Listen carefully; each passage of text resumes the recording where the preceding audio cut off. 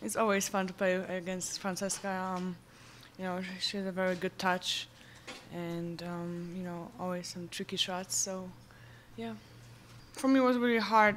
It was my first match on hardcourt, and it's always a little bit difficult, especially the conditions were really tough today, especially with the sun in the beginning.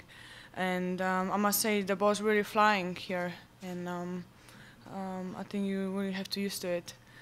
And of course, I think the serve was not the key in this match at all. I think we were both struggling with that. That's why I was finding the way without the serve.